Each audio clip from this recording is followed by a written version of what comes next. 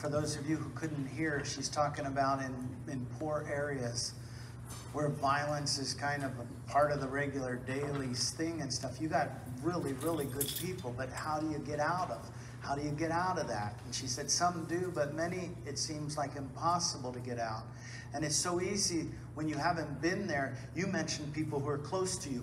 And those of us who may not have people close to us in those situations, really hard to connect and understand and to see it anything than one way.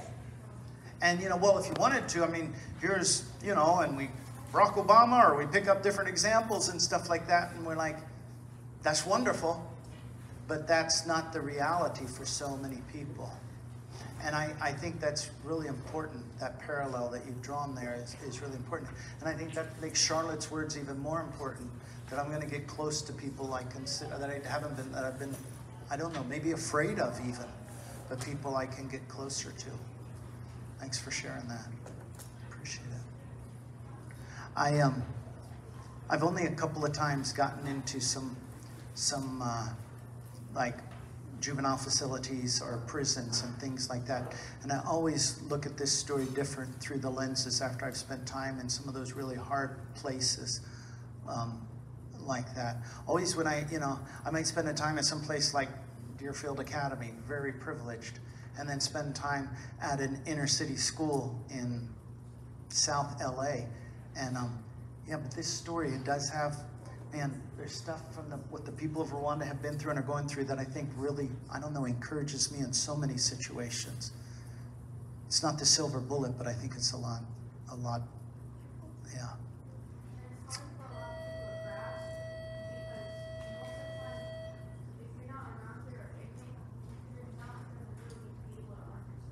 No. That's exactly it. It's when we feel it that we begin to understand it. And that only comes from a closeness, from an intimacy that doesn't. And I mean, you watch it and you think, oh, TV, oh, wow, I read a book or I saw a movie once or something. And they have their place without a doubt, but not until, I mean, that's why I felt so hard at times to explain to people why I stayed. You don't know how that young lady loved on our kids, and that if you leave, she'll be killed. And if you stay, she might not be. So yeah, it's really hard. I used to talk about the head and the heart and the gap between the two. And like, this doesn't make head sense, but it makes heart sense. And that willingness to enter into the world of the other, I don't even like that term anymore either, but thank you. Thank you. You had a question?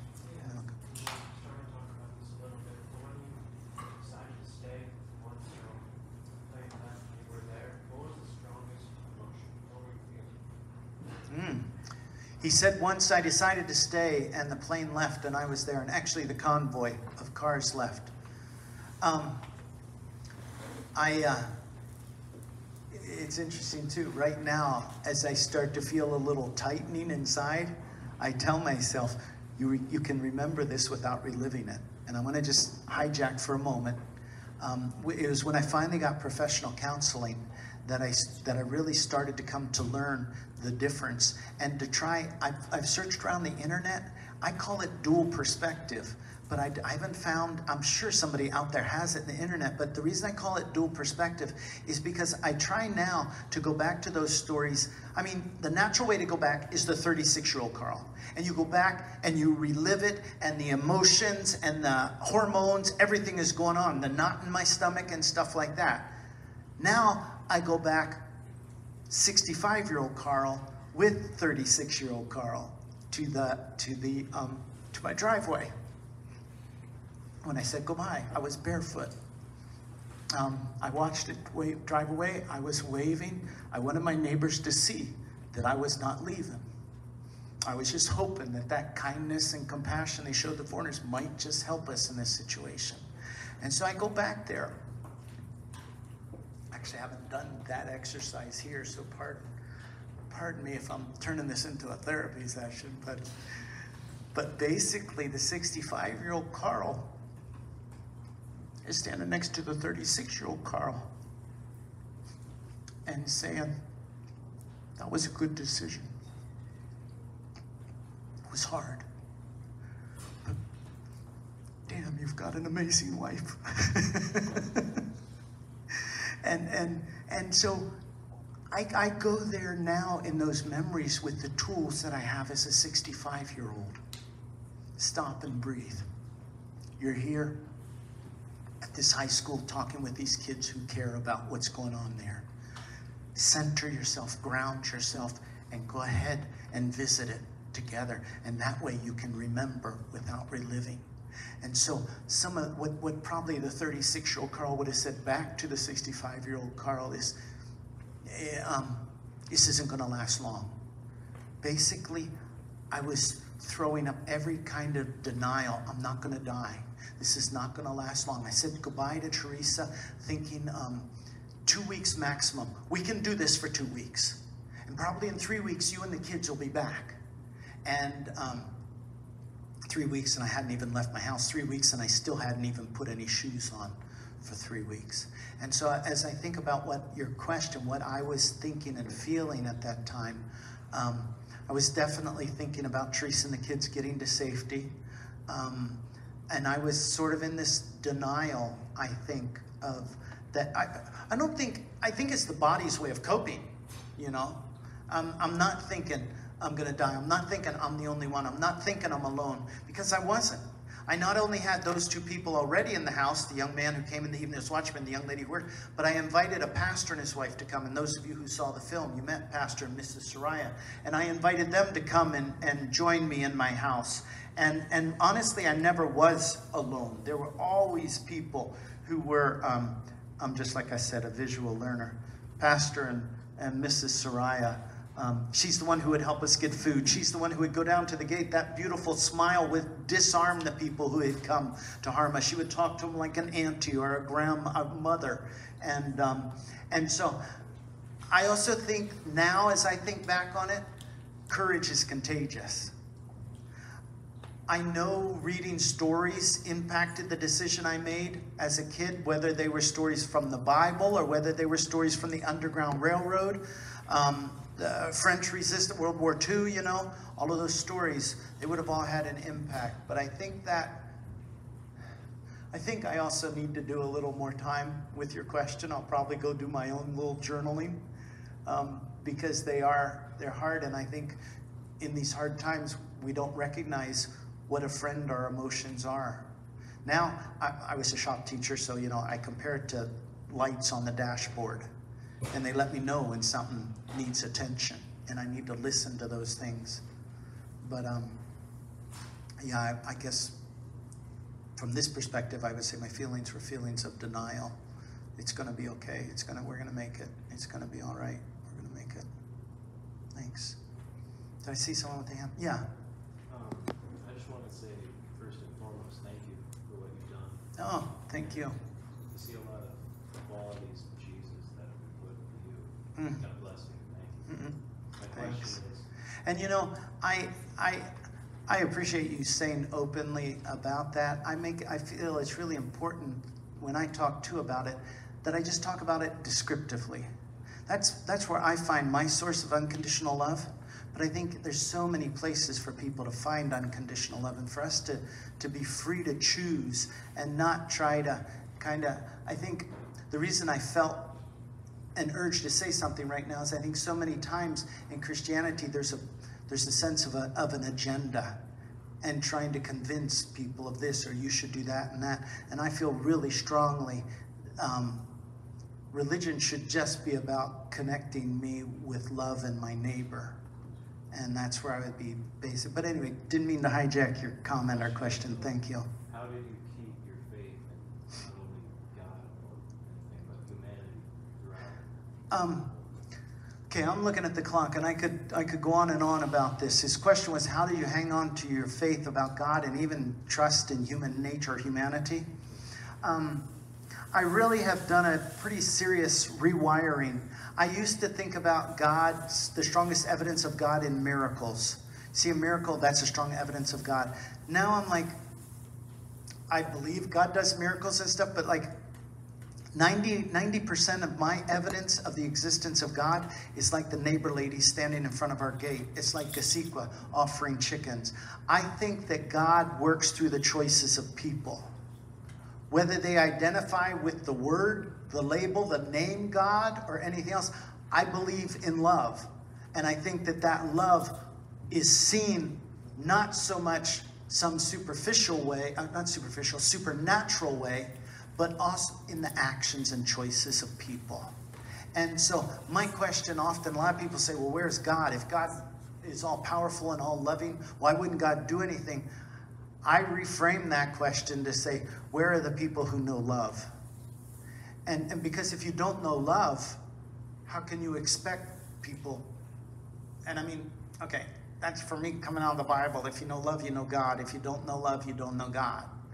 And so I would rather, though, in a broad setting, talk about love. And that just is empowering to me, that I'm not looking for some supernatural, quote, miracle to happen. I have the ability in my choices to love somebody. And if I don't know unconditional love myself, it's really pretty hard.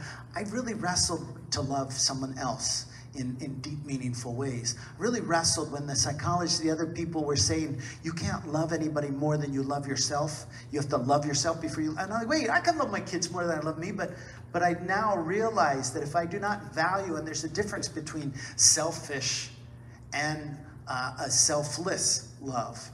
But it has been that rewiring for me, and it's been through journaling that I've stayed connected to my understanding and my source of love through that. Religion, I get really angry at times at that, and yet I don't want to throw it under the bus. My friend Omar, who I was telling you about, Omar's dad converted to Islam. On Fridays, his dad would take him to the mosque. On Sundays, his uncles would take him to the mosque. On Sundays, they would take him to Mass. Omar was saying, you know, okay, cut it short, see if we have time for one more question. Omar was saying, religion doesn't own me, I own religion. And that was just last Friday, and I've been thinking a lot about that since then, and I think about, this sweater doesn't own me, I own this sweater. If this sweater is helpful and useful in the kind of person I want to be, stay warm, whatever, or religion is helpful in being that kind of person of connecting to love and connecting to my neighbor, I will use it because I own that, but it doesn't own me. And I thought that was a pretty amazing piece of wisdom. Thanks for that question. Do we have time for one more, Joe? I think we got one more in us. Okay, please. You talked a little bit about PTSD, and after the Rwandan genocide, people like General Romeo Dallaire had, significant PTSD, he right. became suicidal. Right. And you talked a little bit about coping, but in more detail, how did you cope with your experiences, and what was that like for you? So, and I really appreciate and respect General Dallaire for how openly he talks now about mental health and getting help. I just love that he makes himself vulnerable, and he just spells it right out there. Like you said, there are times he wanted to end his life. And so for me, in this short period of time, journaling has been huge. And I think that's all part of introspection and just spending time with yourself and trying to uncover subconscious beliefs that we hold. Because I don't care if they're subconscious, they're still affecting my thinking and my actions. So journaling is a great way for me for processing, finally getting past the stigma and going and talking to a counselor and spending time, getting tools, getting vocabulary, getting permission to explore things, and having somebody also help point out inconsistencies or fallacies in my thinking. Wait, what pronoun did you just use? He said one time when I was telling him stuff. Having that kind of help, invaluable. And the last thing would be this idea of being able to talk safely and freely, and not like bleeding all over the place, but when appropriate. In a group like this, to be able to talk safely with even a smaller group. My brothers are incredible friends. My wife is an amazing listener. So the crazy thing is when we need help the most is when we're least likely to ask for it, or we seem powerless to ask for it. And that's why sometimes as close friends, we need to say, what can we do here? Let's talk. Let's do that. It's led me then to be much more intentional about finding the good, about developing neural pathways. I have control in many ways of the pathways I build in my brain. So the choices I make and recognizing I'm building pathways. First I was working on pathways of gratitude for food. It was an easy one. And then I'm like, hey, I can thank toll takers. Hey, I can thank TSA guys. Hey, and I got a great TSA story. But thanks for that question. Hey, you guys, thank you. Thank you. I really appreciate your interest. If some of you have questions that you didn't get a chance to or you'd like to later or something, you can work through your teacher and stuff and email me. Or I've often told teachers, especially like today when I hog the microphone, that I'll be happy to make a little YouTube video to respond to some of your questions. Or we'll just do a Zoom, or your teacher will just put their phone on speakerphone, and I hope we'll talk and meet again. Fortunately, COVID, I got out of the habit, but I finally started to remember again to bring books with me. I wish these are about the 3 months of the genocide. So if you saw the film, this is like an expanded version of that. This is not about the restorative journey of Rwanda. I hope something will come someday in that area. So this is just about 94. If you'd like, welcome to take a copy. If you can make a contribution, there's a website in the back, $5 or whatever, just to help books keep going to other schools. But if you just want to take it and read it and give it to somebody else, that could be your contribution. So there's a stack of them, Joe, right in the back there. So thanks. Who do I give the microphone back to?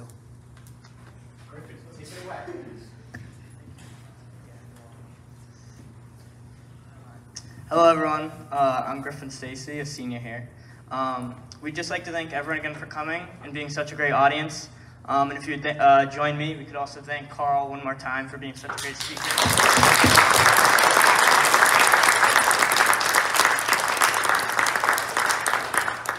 Thank you so much for sharing your story and teaching us about your experiences in Rwanda.